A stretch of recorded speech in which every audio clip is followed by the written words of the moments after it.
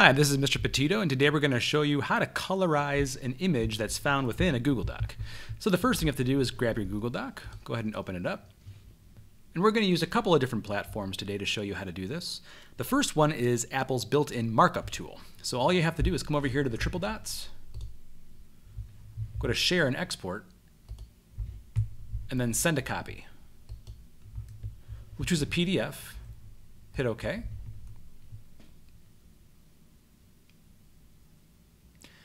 And then from here, we can use Apple's built-up markup. So I'm going to select Markup, and it brings up the markup tools. And then from here, I can use the pen tool, the highlighter tool. I can change my thickness, change my color. I can zoom in and begin coloring.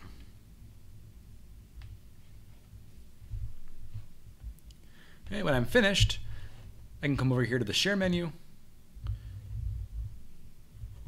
and save it to my files, and it will save this as a PDF. If I want some more sophisticated drawing tools, instead of a PDF, I'll need to save this as an image. So same thing, I'm going to come over here to my Google Doc, and if I long press on this image, you see I can kind of drag it around. So from here I can drag it around to a different app. I can drag this to my Photos app and save it as an image. I can drag this to another drawing app and save it as an image. I'll show you how to do both. So I'm going to come over here to Photos. Here's my Google Doc. I'll take it, drag it. With my thumb, open up my doc again, open the Photos app, and I can drag and drop this right into my Photos app. If I have another app, for example, Paper, which is one of the drawing apps found in self-service, I can open up Paper, open up my journal, create a new page, tap to open up that page, go to my doc,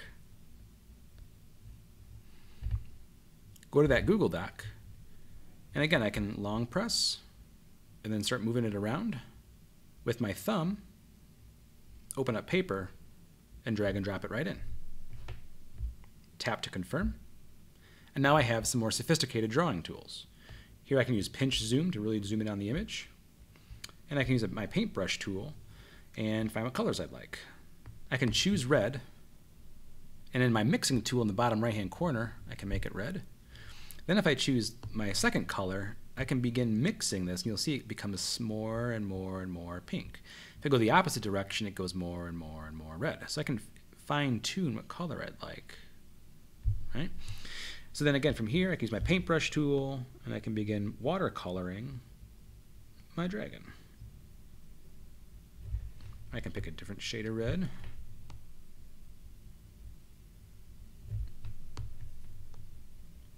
And so forth. Okay, when I'm finished with this, I'll hit the X to exit, and then from here at the bottom I can hit the Share button and share it by saving it as an image or just mailing it directly. I can go to Google Drive, share it there as well. Okay, there are a variety of apps you could use. You could also use the Sketches School app. Works the same way. So here at the top, I can hit the triple dots, and I can import an image from my photo library. Grab that image, and then from here, I can zoom in, and I could use the tools here. Check mark at the bottom, and now I have all of these fun tools I can use to color this image. Okay, again, when I'm done, just pinch, and then from here, I can share. Again, I can save it as an image, I can mail it, Google Drive, and so forth. All right, so there's lots of ways to take an image from Google Drive and colorize it, and then share it with somebody else. If you have any questions, feel free to email me at robert.petito@woodward.edu, and as always, thanks for watching.